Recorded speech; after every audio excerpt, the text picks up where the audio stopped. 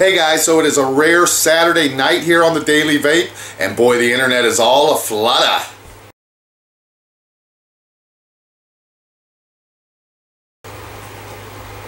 Alright guys, so I decided not to upload the Funny Friday video this week. I just thought it might seem a little callous with everybody freaking out so much. So I figured I should probably just come up with a response video and touch on the subject of the FDA proposed regulations for e-cigs and let you guys know what CASA recommended approach is and give you guys the link under this video to casa.org so you guys can join yourself and be ready to do some advocacy. So my initial video on the regulations was sort of just an off-the-cuff observation of my own personal feelings, which was mostly relief when I actually heard, after 4 years of waiting for the FDA to drop the bomb and try to ban e-cigs altogether, it was a little bit of a relief to see that their initial negotiation stance was much less harsh than I expected it to be. That doesn't mean it's perfect, far from it. And so while there are a few of the regulations I don't really have a problem with, the 18 and under, listing ingredients, a nicotine warning, stuff like that. Obviously, requiring FDA approval for any products developed after 2007 would be unnecessarily intrusive and would have a big impact on the industry. So that's the part I don't like, and that's probably where we would start the fight to push back on it. So I definitely didn't mean to give the impression that I was wholeheartedly endorsing everything the FDA was trying to say. I was just impressed that their initial negotiation stance wasn't as harsh as I expected, but it is just an initial proposal. It's not the final rules yet.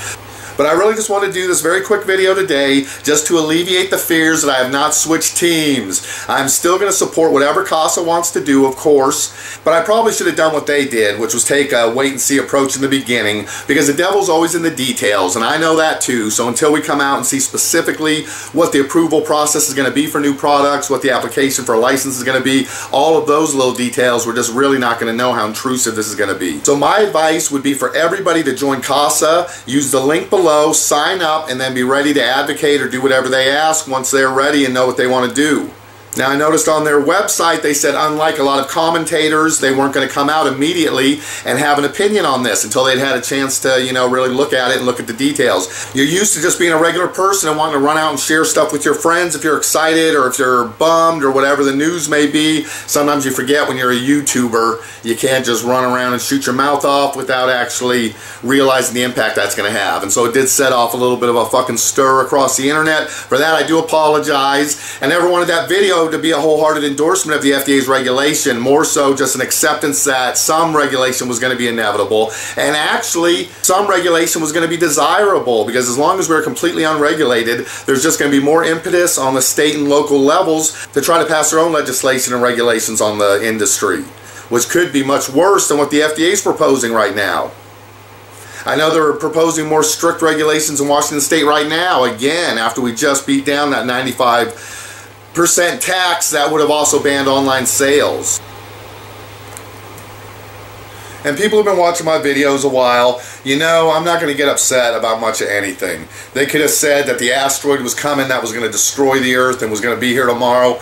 I would have done a video saying, been nice knowing you guys. So I'm not going to freak out. I don't think it's the end of the world. I think there's a lot of room left to negotiate, and I do think there'll be some changes, and we're going to have to deal with those, and we're going to have to do what we have to do as far as licensing and approvals, but that's true in any industry. So I think at some point we've been lucky that it went this far without getting any kind of regulation, and at the same time, I think the risk of 100 different regulations across states, counties, cities everywhere in the U.S. is going to be more difficult for the industry to deal with than having one set guidelines presented by the FDA. Alright, I hope everybody is having a good weekend and not letting this thing upset them too much. The best thing to do at this point, like I said, is just join CASA, use the link below, and be ready to support whatever decision they make about how we approach this.